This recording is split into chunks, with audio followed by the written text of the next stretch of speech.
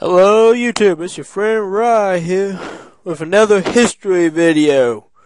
This time we're talking about history of Okmulgee, Oklahoma. First off, before I get into this video, we're going to listen to some music of country to get us in the feeling of this history show. Well, stay tuned to the end. Thank you and have a nice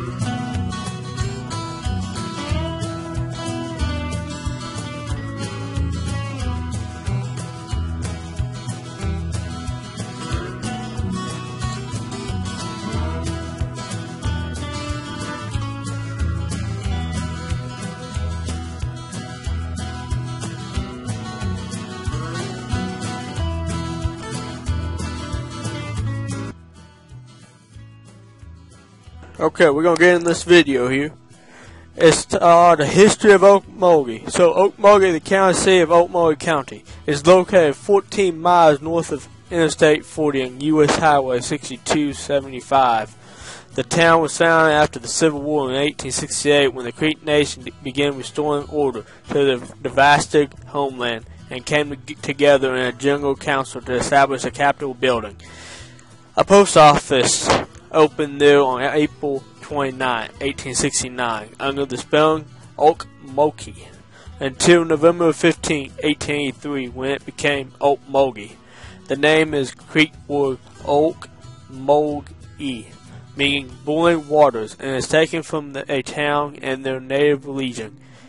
And President Russell Count, Alabama President Ulysses S. Grant appointed Captain Frederick B. Silvers to serve as Okmulgee's first postmaster.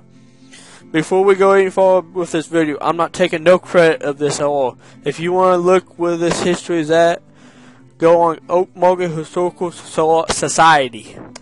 Alright, back to the history lesson. Okay, the council house, that was a two-story log council house of the Creek Nation. So the council house was a two-story log cabin, basically, of the Creek Nation, was constructed near the edge of the stand of timber, and quickly became the center of town. In 1878, a fire destroyed the council house, and a stone structure was built in its place. Creek Council House received designation as a National Historical Landmark in 1961 and was listed in the National Reservation of History Place in 1966.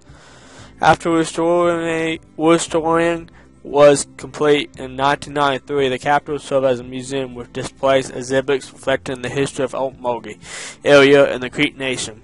Okmulgee remains the home of a Muskogee Creek Nation tribal complex. The following complaint of St. Louis, Oklahoma Southern Railway, later the St. Louis and San Francisco Railway in 1900. Okmulgee entered into the new progressive era of expansion and influx of investors and home seekers promote the planting of houses, additions, and extinction water. Natural gas, telephone, electric systems were installed. At 1907, the town had 2,322 residents. It was designed as the governmental seat of Okmulgee County. Construction on the present county courthouse began in 1916. The local income was based on the product of coal and nearby mines as well as agriculture. Cash crops included cotton, corn, fed greens, forage, and truck farming. Dairying and poultry raising was important as well. Railroads furnished market access for these products. A cotton gins and grain elevator provide service. By 1910, the population had reached 4,176 and supported 5 banks. The town became a manufacturing center in the 1910s, and by the 1918, the facility included 3 foundry and machine shops, 3 glass factories, and a bottle factory. Citizens could choose among daily and weekly newspapers, including today's Okmulgee Daily Times, which was first printed in 1911. It continued to be published at the end of the 12th century. Other long-lived publishers were the Okmulgee Daily Democrat from 1913 through 1932, and the Okmulgee County News from 1949 through 1984. Following the discovery of the nearby Millis and Lucky oil pools in 1906, the town expanded into a 20-block square around the council house. 5 local refineries were in operation by the early 1920s. Streetcars provided transport to and from businesses, and the government officials, ballroom oil company officials, and home at the finest architect. During the 1930s, Great Depression oil production decreased, and Okmulgee fell into a boom to bust category, like numerous other Oklahoma towns. In 1986, Okmulgee citizens successfully applied to the Oklahoma Department of Commerce to participate in the Oklahoma's Main Street program. With this historic preserve project, numerous buildings around the town square were rehabilitation to the ordinary appearance. Rejuvenate businesses on main streets. In 2002, the city was chosen as one of the top 5 Great American Main Streets. In 1992, the Okmulgee Downtown Historical District was added to the National Registration of Historical Places.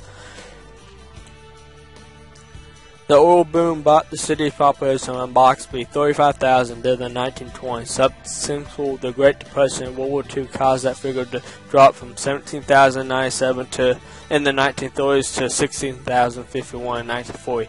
After increasing to 18,317 in 1950, the population fell to 15,180 in 1970, but grew to 16,263 in 1980. There was 13,441 residents in 1990, 13,022 in 2000, and 12,031 in 2010. In 2000, Okmulgee admission by executive manager form of government, and 379 business operated construction, retail trade, healthcare, and social assistance, and hotel and food service were among the town's leading industrial. Local property included in the National Registration of the Okmulgee National Guard Armory, the Okmulgee County Courthouse, and the Okmulgee Stock Tavern. Okmulgee remains the home of Muscogee Creek Nation Tribal Complex west of town. Lake Okmulgee Okmulgee State Park provide water to the city and recreations for the area residents, but especially Okmulgee native include Dr. William Sampson, 1933 to 1887, a branch of Oklahoma State University and the Green Country Technology Center, serve local students. Well, that's the end of the history of Okmulgee. Last but not least, I said before, I'm not taking no part of this. Of owning this, what I wrote. If you want to check this out, again, go to Okmulgee Historical Society. That has good stuff for you to research center, Okmulgee History Center, museums. It tells you a lot about Okmulgee. If you really like this, please watch, subscribe, like, comment, and more. And then I'll start bringing music into my videos if I have something good to video. Okay? Good. Take care and have a good rest night or day. And talk to you later on the power of the internet with Ry Hollingsworth. Bye. And take care.